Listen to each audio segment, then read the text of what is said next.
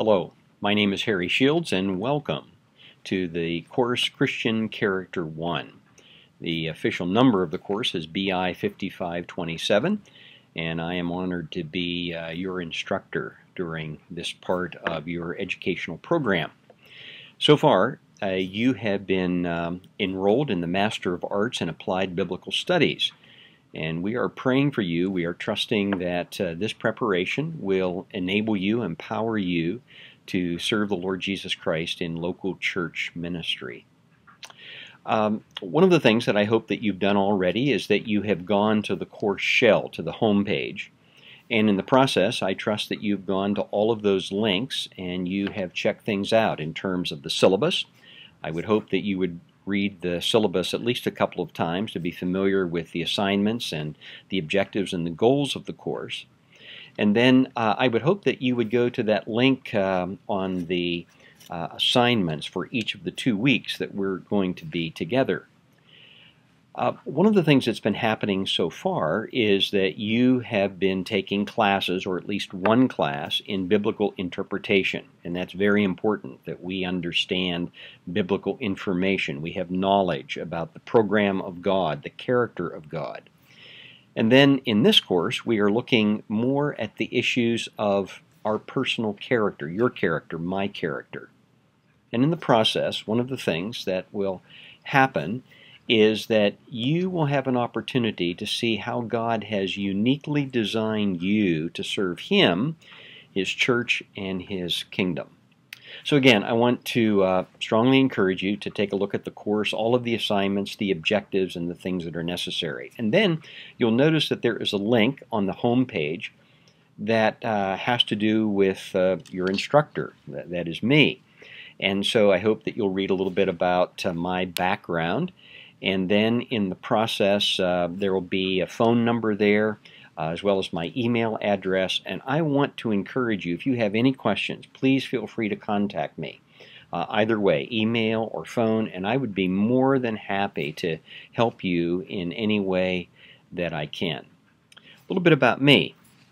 For a number of years, I have served in pastoral ministry, and I have also served on the academic side of things as well.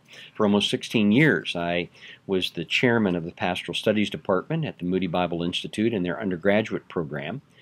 And almost from the inception of the graduate school, which is now Moody Theological Seminary, I have been teaching courses there as well, more so on the modular side, or their modular classes. And then more recently, following my retirement from pastoral ministry in January, I've had the opportunity to be a part of the faculty of Moody Distance Learning.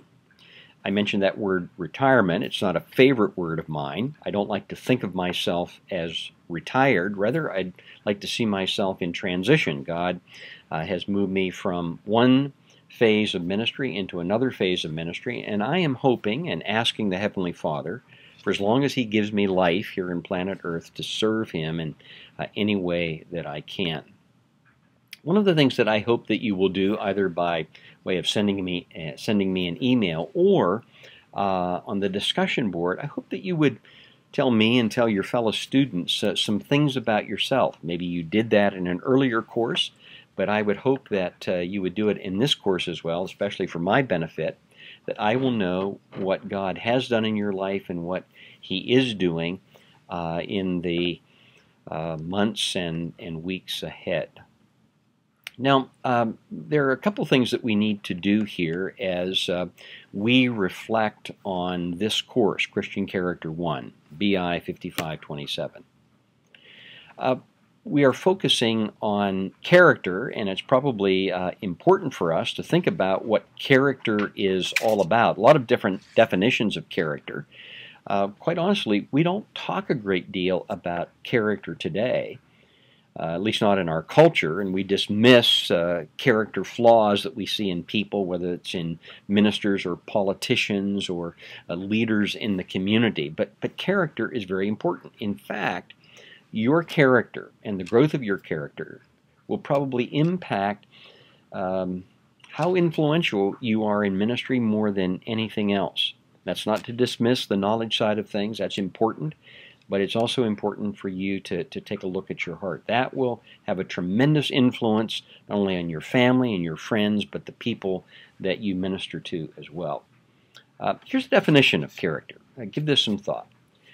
Character traits are all of the aspects of a person, their attitudes, their worldview, that impacts absolutely everything that they do.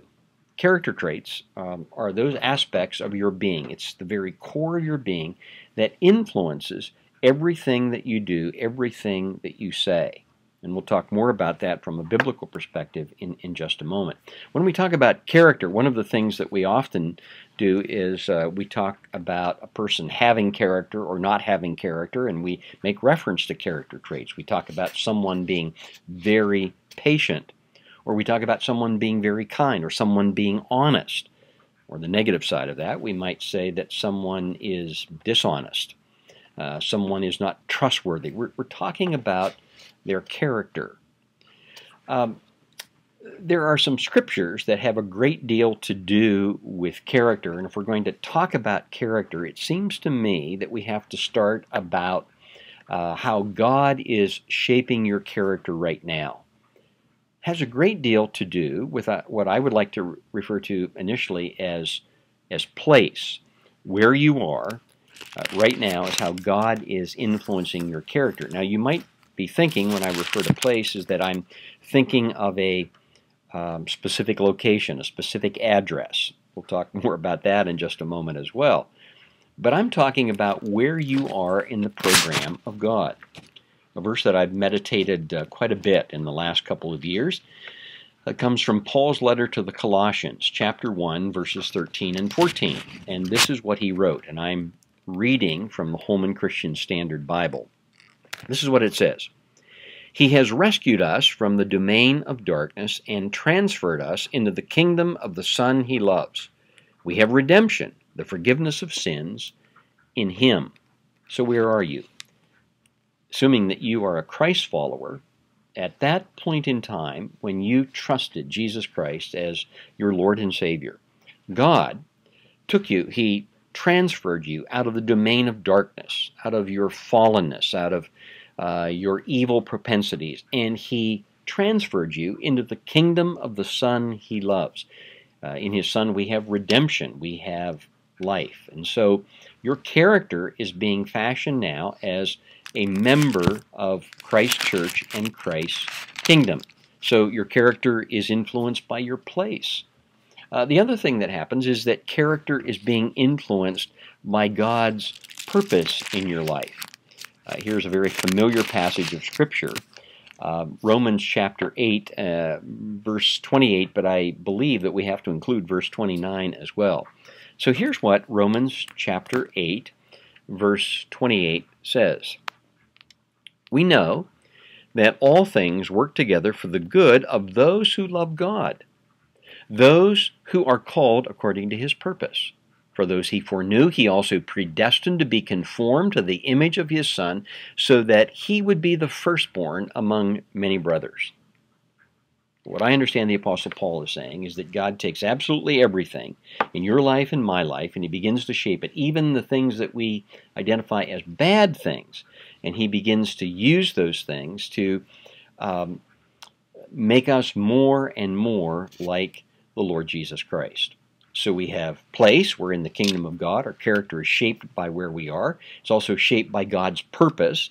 He's fashioning us to be more and more like the Lord Jesus. And then the other thing that we see is that there is also a process that is involved.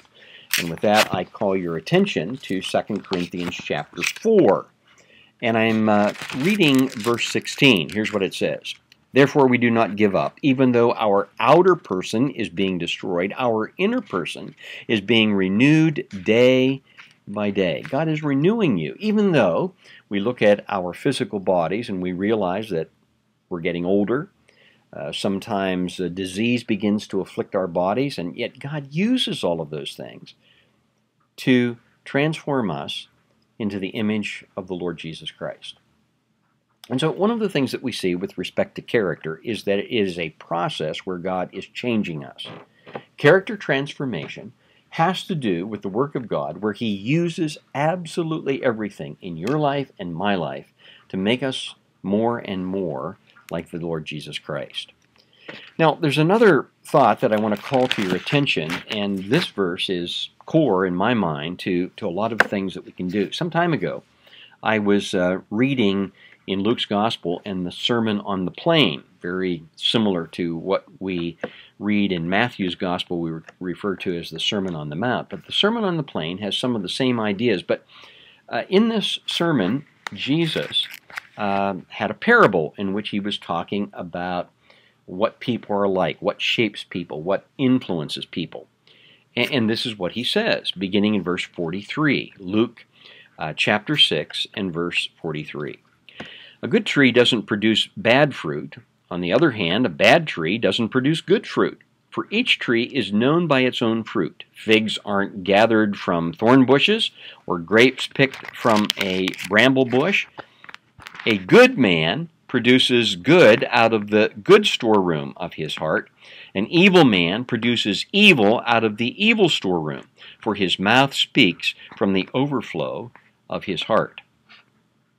What struck me when I was reading that passage is that reference to a storeroom. In other words, there is that aspect of our being, I would refer to as our heart, in which decisions are made, and our hearts are influenced by a variety of different things. And then out of what happens in our heart, what is stored up in our heart, begins to flow out of us in the form of our character. And that character influences our family, our friends, our churches, the people with whom we work.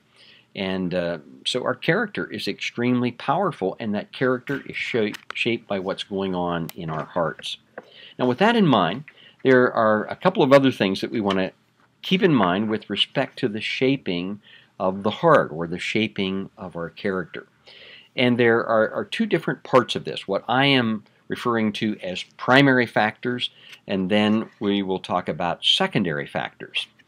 When we talk about primary factors, your character has been molded, has been shaped by a couple of different things. For example, your character, my character, has been shaped by what I would refer to as primary relationships. It should have to do with the important people in your life, your parents, your siblings, aunts, uncles, grandparents, family members who were very much involved in those early years of your life, the nurturing years. All of that shaped your life, primary relationships. Sometimes those primary relationships have been a positive influence in your life. Sometimes they're not such a positive influence in your life. Not only are our lives shaped by primary relationships, but they are also shaped by what I would refer to as primary events. And again, this has to do a lot of times with the early years of our existence. It could be that something happened to us. Maybe we were afflicted with a disease. Maybe that disease curtailed our plans, our plans in terms of how often we were able to attend a school or classes. And so there are all of these events that took place. It could be the kinds of things that people said to us, whether those are positive things that were said to us or negative things that were said to us. So what I'm trying to say to you is that your character is shaped, your heart is molded and influenced by the primary relationships and the primary events in your life. Talked about primary factors and conditions that influence who you are, but then there are secondary factors as well. Perhaps you've started to read one of the textbooks, a book by Reggie McNeil. I find this to be a wonderful book. I read it a number of years ago, and then when I was asked to be an instructor, a facilitator in this course, I started reading through it again.